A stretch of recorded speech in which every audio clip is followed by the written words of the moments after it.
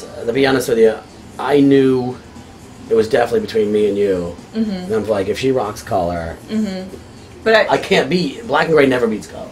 Just doesn't. It does in the judge's eyes, though. It will always. It will always be colored in Ink Master. Black and gray will always be colored. You know, I didn't think of that, but it's true. And you know, they have a criteria. It is a. They're looking for a specific type of situation, I believe. Pretty much. But I mean, like, when Clint and I went back on for the episode, like, we pegged Joey. Like, we pegged him, and, like we knew he fit the criteria. He was putting, like, solid workout, and he just had that, like, thing that I think that they were looking for that both, like, you had and Shane had. It was just kind of, like, he's not quite completely knowledgeable. Like basically, like, he's not a complete celebrity, but really technical, doing tattoos for a long time, and is really awesome at black and gray. Yeah. So, yeah, that seems to be the, so far the winning formula for at least 3 seasons, anyway. Yeah. I just wish they'd be more open to the styles that are now. Yeah. I mean, I know they're doing Ink Master. It'd be great if they just kind of, okay, that's what was. This is what is. This is what the trend is now. Like, more full color realism, more, not using tons of outline anymore.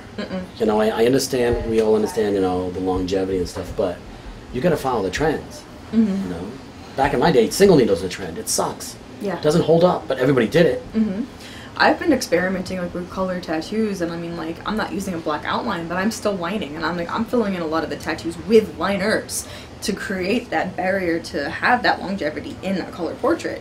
And, like, a lot of other people are creating that too, with super saturation and, like, almost like a pixelation with how they're approaching doing a tattoo. And they do heal perfectly, and they don't change. I've seen a tattoo done like that 2-3 years old that it looks exactly the same way as the day that it was done. So I think, I mean, black and gray is always going to be classic, but you know, I think things should be a little bit more fair when it comes to the judging of pieces. All right. You know, really? I mean, like with Craig, like, he got sent home for black and gray on a proportion challenge. That's where it gets a little unclear of what they're looking for, because, you know, how can you have the second season where no one wins Japanese again? Wait, that happened again this season? Nobody won. What? Nobody won. Nobody won the Japanese challenge again. What? Yeah. People went to the bottom, but no one won again. Are you kidding me? No. Did any? Okay, here's Joey had the best one. But it wasn't traditional Japanese. He did a killer Anya mask right here. But Jesse's wasn't traditional Japanese, and he won. His was as traditional than all of ours. Yeah. I mean, but they didn't want to give it to him. They just gave it to him. Yeah. So, I mean, I just wish them open to, like, styles like Craig's and Jesse's and Jimmy's. Like, be a little more open to...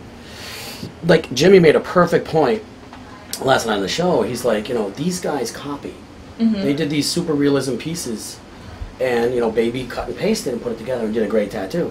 Joey's like, I create. I take what is and change it.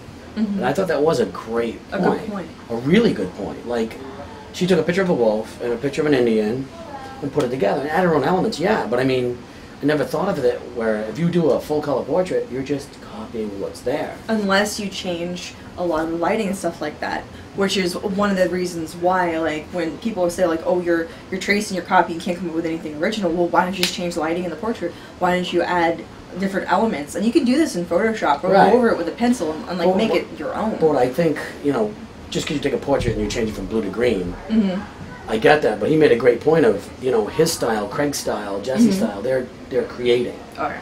You know what I mean? I'm more of a photorealist artist too, where I just, you know, ticks and skulls and yeah, I draw my own skulls, but it's still a skull. I mean, at the end of the day, it's a skull. I mean, let's face it. But I like that point that he made. Like, he actually creates. He sits down and draws. Remember in our season with Jesse? It was like the first, like, 2 weeks that he was there. He filled out almost 3 sketchbooks front and back, every single page with these weird characters. Right, and they just... I could never do that. I can't do it. And they just... I don't know, I wish it would show more of that. More creativity versus, all right, you know, all right, let's do a traditional challenge, which everybody's going to trace it. Or draw it exactly like the original. But it's going to be wrong. And it's going to be wrong. So. Something's going to be wrong. You cannot...